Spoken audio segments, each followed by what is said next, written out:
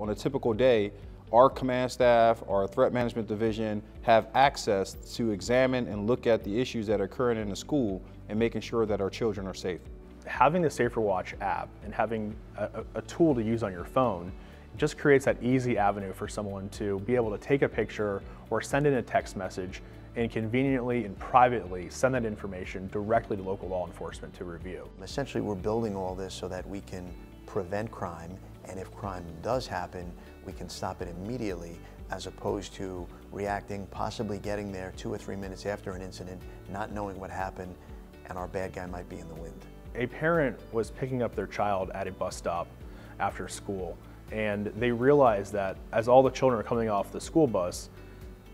there was a white van parked behind the school bus, but no one was getting on his van.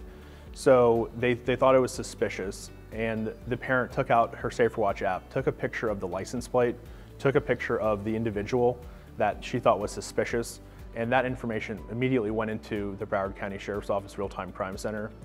They were able to run that license plate. The license plate came back as a registered sexual predator.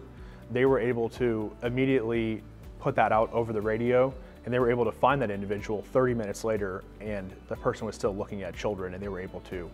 apprehend him and make contact with him. And it not only gives the public a sense of security and safety in terms of are their children okay in the schools, but it also gives me ability to know that we're doing everything that we can to protect our most valuable assets, which is our kids.